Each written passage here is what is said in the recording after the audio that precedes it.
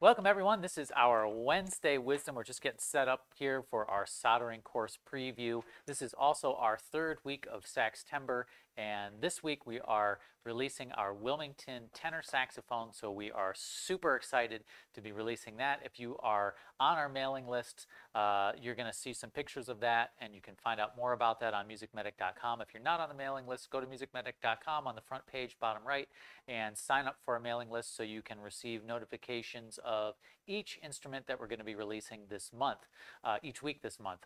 We're also doing a giveaway for this video. All you have to do is take the hashtag Saxtember and put that in the comments for this video. Please like and subscribe if you could, but particularly to enter the giveaway, just put Saxtember in the comments, and we're going to take your names and we're going to do the drawing for that this coming Friday with our good friend Benny Hill. He's going to be playing the Wilmington tenor saxophone along with Stan Getz's super balanced action that we overhauled here in the shop, and we're going to be putting that up for sale at the end of the month. So Ryan, we've got a giveaway. We've got a new saxophone coming out. We have our Saxtember-a-thon going on. Let's also, I've got a lot of stuff to say. Let's see, what else am I talking about today? Sit down. Oh, yeah, no, have a seat, man. We're going to be here for a second. We're going to be doing a kind of a comprehensive preview of our soldering course that's happening tomorrow. That's going to start at 9 a.m. Eastern with Ryan, and Ryan's going to go over all of the different elements of the soldering skill that you need for band instrument repair, and we're going to talk a little bit about that. We're going to go over basic and advanced techniques. So if you are an amateur technician, this is going to be great for you to kind of get a comprehensive view of everything that you're going to need to get started. If you are an advanced technician, say you've been repairing for many, many years or decades, we're going to do a lot of brazing and fabrication in the second half of the course. So that is going to give you, we do a lot of fabrication here of keys and broken keys, and seams are something that require a lot of skill and practice as well as knowledge and technical knowledge. So we're going to have a bunch of information and demos on that as well tomorrow in the course. So just go to MusicMedic.com, sign up for, it's in the education section. It's in the education section, and you can sign up for the soldering one-day course. That's tomorrow, September 16th. All right, Ryan, so we before we do our soldering demo, let me ask you a couple of questions about the course itself. Who's the course for, and you know, what's kind of a general overview of what they're going to be getting in the course? Oh, throwing a lot at me here, Rich. Oh wait, there's a giveaway. There's also a giveaway if you sign up for the course. So tomorrow's the course, and if you sign up today, so if you're watching this video live or if you see it later today, you can get a free solder and let's give him the other camera. You can get a free solder and flux kit from Stay Bright. That's just for signing up for the course today. It's like a little QVC action. Absolutely. So that, I don't know what the value of it is. It's $50 value or something like that, $25 value, but it's free if you sign up for the course. And we're actually going to be using this type of solder in the course as well. And it also comes with a really high quality flux. So you're going to get that for signing up for the one-day soldering course. So Ryan, let's talk a little bit about what's going to be in the course. Good. Had time to think about this. We were talking about so much. No, it's going to be soldering. I'm going to talk about the difference between soldering and welding, the applications of soldering in the band instrument repair world, specifically saxophones. Talk about hard solder and soft solder and all the different nomenclature: hard solder, silver solder, brazing wire, brazing. We're going to talk about that. We're going to talk, the equipment that we use, the different types of gases that are available to use while you're soldering. We don't use a soldering iron. The different types of torches that that we have that I'll use. The different types of tips. I'm going to talk a lot about the prep. Okay. There's a lot with solder is a lot about the prep stuff. It's not just anybody can apply heat to a part and heat it up. But it's all how you prep it, how you get the parts to fit, whether or not they're clean. And that's the demo I have today is soldering on unclean parts. But yes, all kinds of stuff. Safety equipment? Yes, safety equipment, very important. Yes, safety equipment, glasses, all that. What about, we talked about cleanup, but what about finishing? We'll talk about finishing. We'll talk about, obviously, soldering on lacquered instruments. There's always that possibility of burning lacquer. I'll talk about some tips that I use to mitigate that and reduce the amount of lacquer burnt. And then, obviously, if you do burn lacquer, the cleanup and the, that things, the color matching, trying to make everything look nice.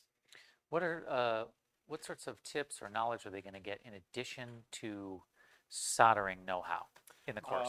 A lot of prep stuff. A lot of the tools that I use to prep things up. These are some things that I really love using, which are the bristle discs, and you can see all the different colors. They come in a variety of different grits. I'll show how I use these. In the course, we have other things, the silicone polishing wheels. These are great. I'll basically give them tips for making nice, clean solder joints. We don't want what I call the solder sculptures, which is something like this guy. So, yeah, you see that right there? That's modern art right there. You can see a nice, clean solder joint here on the right. Not so clean one on the left. I'm going to show you how to do that today with my other example. Cool. Here. So okay. And are they going to get any sort of charts or like kind of hard copies of information? How did you know? Have you been looking at my notes? There are a few. I put together a few charts of different types of solder. Okay. The melting temperatures, the working temperatures, and the different types of solder, whether it be lead-based or lead-free. I also have a chart, multiple charts. Another chart is types of gases, temperatures of those. Also, the melting temperature of different metals. Obviously we deal with a lot of brass, so we'll talk about the melting temperatures of brass. And we've got a couple of different brazing types of material that we use that aren't used in many other places that you're going to be going over too. Yeah. We'll talk about what we use a lot here in the ProShop when we make our necks, which is this brass alloy brazing wire. See here, but this is something that we use to actually, when we make our seams. There's one that I just finished brazing together using this brass alloy brazing wire, and you can see when you clean it up how you don't really see any kind of silver seam because it more color matches the brass, and it's a little tricky to work with. Okay. It's a little tricky to work with. I'll talk about my experiences working with this. What I found as far as prep stuff to get this stuff to work the best. And you can see a nice solid joint. Needs a little bit of cleanup. So if what I did was an overlap joint for that. Oh, so that's more of an advanced technique. So if you're a technician out there and you want to learn a couple of advanced techniques, that sounds like something that you're going to go over as well. Yeah, brazing seams. Yeah. Very cool. All right. Well, Ryan, I just want to tell everybody once again that if you sign up for the course today, we're going to send you that Stay Bright solder and flux kit for free. And if you are watching this between now and say Friday, don't forget to put hashtag Saxtember in the comments so you can be entered in for the Saxtember giveaway when we have Benny Hill here to play the Wilmington tenor for you. It's a little bit of everything today. A little bit. Why don't we give them a little demonstration of what kind of soldering do you have that you're going to do for us? We're going to do probably the most common soldering within the band instrument repair world, which is soft soldering. Okay, cool. And that is a lower temperature than hard soldering. I'm going to use this stuff right here, which is the Stay Bright, which is actually a lead-free solder. It's actually what you're going to get as a gift for signing up today. That's right. That's right. Did I do good, Rich? I do good. All right. You did good. Sign today. You'll get this, but this is what I'll be using to solder these two pieces together. So what I have is just a pad cup, and it's not really clean, just kind of a bare brass. And it's got some smudges and whatever else on it. And I have two posts right here, both kind of bare brass. I'm going to clean one side, and then I'm going to clean the bottom of one post. I'm going to leave the other side unclean, and we're going to solder them together and see what we get. So, sweet. Let's put my safety glasses on. Have my lovely assistant Rich hand me a handpiece to my Fordham. And what I'm using here, before you turn it on, Rich, thank you. What I'm using here is the bristle disc, which I'll talk about how I really love to use these for prep when I'm prepping up parts and making them clean. So, yes, engage. You're very welcome. Just using these stacked up between the bottom of the post. And then I also like to clean around the rim. If I put this to where, so this edge right here.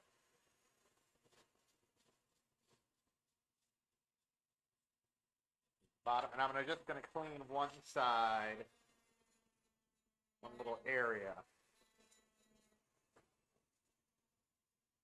for that post to fit. You can see right there, I've cleaned just that little area. So I'm going to sit that post where I cleaned it right there. I'm just going to lay this on top just to kind of hold it. And the other one I'm going to do the same thing, except I haven't cleaned the bottom. Oh, well. All right, so the torch I'm going to be using for this is right here, and this is, you can see the one hose. It's a acetylene is the gas that I'm using. I have a couple other torches that I use. One is an oxygen and propane mixture, which is this little guy right here. You can see the two hoses that come down. This I will use when I am doing a lot of key fabrication, where I have to do a lot of hard soldering. The two gases allow me to get up to the higher temperature range that you can do your hard soldering. I also have this guy right here. Oh, this guy's a loud one. Rich knows about this. Yes, it's loud. It is very loud. This is the turbo torch. It comes with a couple different tips, and it's pure acetylene, but it has some air mixture in here, and it gets extremely loud and extremely hot. I think you can roast marshmallows at 20 paces. Oh. Okay. Very cool. So here we are. This is the just the acetylene. I have my little igniter. And they're going to learn more about the different tips and the tip sizes and the torch types in the course too. Yeah, when to use what torch in what situation. Light this guy up. So here we are. When I'm one thing I almost forgot. Oh, yeah. The flux. I didn't say anything just because I was wanted to test you. You should have. How dare I? It's a good thing I'm going through a dry run. So I'm applying a little bit of flux to both parts, and this is, as you heat it up, it helps keep the area clean. Now, is it okay that the parts were heated just a little bit? That is a good question. There's a lot of talk of whether or not you heat it up before, you apply flux before or after you start heating it up. You can see I've just applied it cold. I really myself prefer to heat it up a little bit, and then I apply it. That way it doesn't get messy, doesn't drip. But for demonstration purposes, just decided to apply it cold. Gotcha. So they're either one. But as long as you apply the flux, which I almost did not do. So light that torch back up. Get my solder ready. Now, when I'm heating the parts up, I'm thinking about heating the areas that have the most amount of mass first. So this post is going to heat up a little bit later than that flat sheet brass and that flange.